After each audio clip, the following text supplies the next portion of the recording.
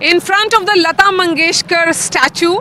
It's Team NDTV saying final goodbye on day one of this coverage, because there'll be several such coverages coming for you with my colleagues Tanishq and Ranveer. Our entire team of camera persons, engineers have been there bringing to you all the sights, sounds and ideas, the big colors of this big visit of the Prime Minister. Today the big highlight was about infrastructure push. He had positioned himself as a man who can very comfortably marry that image of good governance with spirituality. 22nd will be about spirituality. Today was about sending that message that Ayodhya is getting ready for the Ram temple. That's why airport, a station, several infrastructure projects. So what do you think is the big highlight, Ranveer? Precisely, there was 46 major projects worth rupees 15,700 crore, and Ayodhya, as far as traditionally Ayodhya was considered as a Shapit Nagri, cursed by Mata Sita. Achha. So today this cursedness has vanished because Prime Minister Narendra Modi was here, and I am a resident of Gorakhpur. Achha. Gorakhpur is around 140 kilometers away from Ayodhya. Yogi's Nagri. Yes, of course, Yogi's Nagri, but it's Baba Gorakhnath's Nagri. So I belong to Gorakhpur, and I've been visiting Ayodhya since my childhood.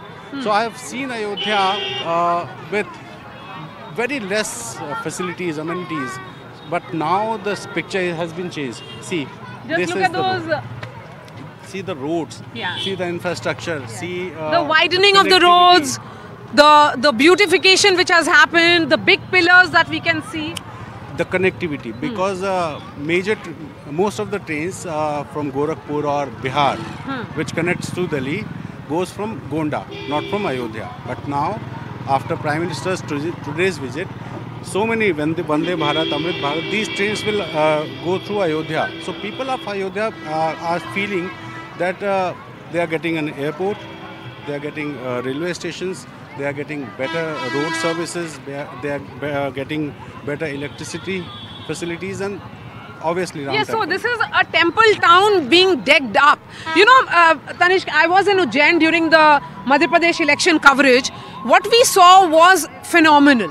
Because of the Mahakal corridor, the job opportunities which have been created. Every home in the city has been converted into bed and breakfast. You know, so that is something that we'll be seeing also in Ayodhya. But tell me, Tanishq, ye poster, these posters are about development. These are about saying that Bijli Sadak Pani is something that the Prime Minister has guaranteed. That those posters of personal guarantee, Modi guarantee, that one, Modi ki guarantee again, Har Ghar Tak Swachh Jal. Exactly. We are seeing that along with these images. Yes, of course. You know, and as you were mentioning about the images here, and so people are really ecstatic and they are very upbeat about the fact that the city is finally going to see some progress, some development. I would like to, you know, sum it up in 3 T's: temple, technology and tourism. One, of course, it is very well put actually. Yeah, so one, of course, it is a temple town. 2, there is a lot of advancement, technological advancement. There's new railway station, new airport, and a lot of things coming up. And of course, all this to make it a tourism center. So Tanishq, the 4th T, would like to sum up in 3 T's: technology, temple, technology and tourism. You were actually talking about guest house. Guest house is right just 200 meters from here.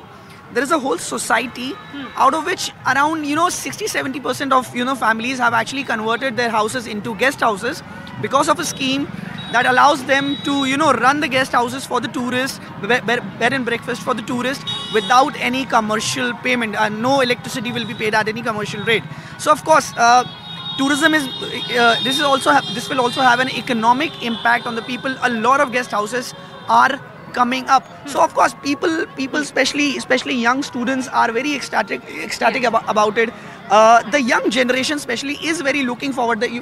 Few days back during the Dipotsav, there were young bands performing here. So yes, a lot of forward looking. An interesting aspect was that the drummers that you spoke to, they're drummers. I mean, I would like to add one thing. Yes, please. In last 2 years, more than 100 hoteliers approached the district magistrate in Ayodhya, and they are interested in building hotels, 5-star hotels. And so many hotels are being constructed here in Ayodhya. So obviously when big hotels, big better vehicle facilities and other facilities will come Ayodhya, and the footfall, obviously the footfall will increase, and then things will change. Yes. Things will obviously change.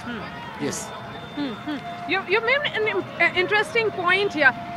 I would ask the camera person to pan a little, because there is a vehicle movement that's happening as well. We see a lot of such vehicle movements now. Yes, and you know what you said about the 3 T's, and another T was you, and Tanishq the T was reporting from Ayodhya a few days back, and he had spoken to some drummers. Yeah. So there is that mix of modernity, you know, trying to keep pace with the modern culture, the youth, and marrying that again with heritage. Yes. So you spoke to also one of the priests. So what was the communication like?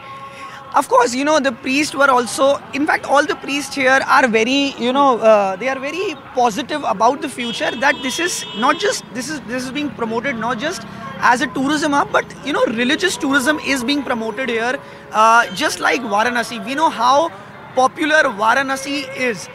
In fact, you know, I've been speaking to a lot of foreigners also, and I know of people who stay in Varanasi for months. 2 months, 3 months, they just stay there for they just want to be in Varanasi. So of course we can also expect similar kind of, you know, response for Ayodhya city as well. Yes, and final words, or the last word I would say to Ranveer, who is a Gorakhpuri, क्या बोलते हैं? Gorakhpuri बोलते हैं ना? हाँ, so Gorakhpuria. Okay. Ranveer, you know, I have visited Ayodhya for covering other events, but Ayodhya looks much more cleaner, and there's a lot of anticipation in the air, even though we are looking at the chill here, but there's a lot of anticipation, and it's very, very clean city now. This is because of participation of the local people of Ayodhya. They are involved with the development process. You can see the roads. It's clean. It's clean because of Nagar Nigam, and also because of the residents of Ayodhya who are participation in the cleanliness process. Also, they are inviting people to visit Ram Temple, Hanuman Gadi, Saryu Ghat, which is adjacent to this Lata Mangeshkar Chowk. So they want people, the local people want others to come here, and the footfall has already increased a lot. Matlab, if we compare before 2019 and after 2019, there has been a massive change. Okay, tell me what will happen in the next few days in the run-up to 2022. I mean, 22nd January 2024. People are very much excited. No, but events, in terms of events, who all should we anticipate? Will there be some puja ceremonies? What will be the ceremonies which will happen? The puja ceremony will begin from 16th of January, and it will continue till 22nd, when the grand Pran Pratishtha consecration event will happen.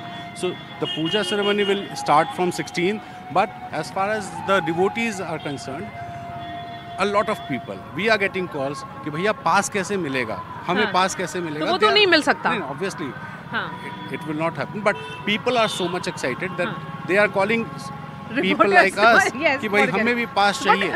So it is very difficult to arrange passes because the passes will be limited. Prime Minister will be here. In all, how many people will be allowed inside the Ram Temple premises on 22nd? 8,000 invitations will be given to different politicians, businessmen, saints, and many others. Spokespersons, obviously. Lawyers who have contributed in the legal process, the laborers who have worked inside the temple. 15% of the total workforce will be invited. Before wrapping up, final words to the final tea.